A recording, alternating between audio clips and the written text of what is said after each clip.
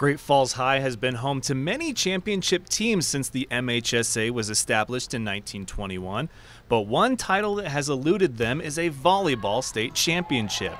And even if this may not be the year they capture their first, Coach Taylor Devall believes it's about changing the culture and making sure they learn even if they lose. I think a lot of the girls had just a losing mindset, and that's been a big thing trying to overcome that here. And no matter what the score is, it's not necessarily that we're losing, but that we're learning from it. And I think that's been something that's been really hard to change, but I see a huge change from last year and then coming into this year, and my seniors are all on board with that, so I think they're really going to help the situation.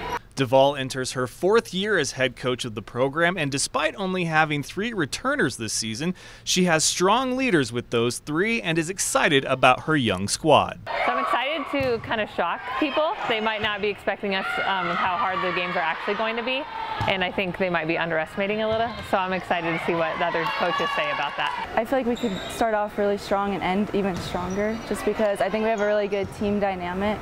And I feel like all the girls get along really well, and we all get along well with Taylor just because we've known her for so long. And so I think this year is going to be a good year. The Lady Bison are back home September 9th when they host Billings Senior.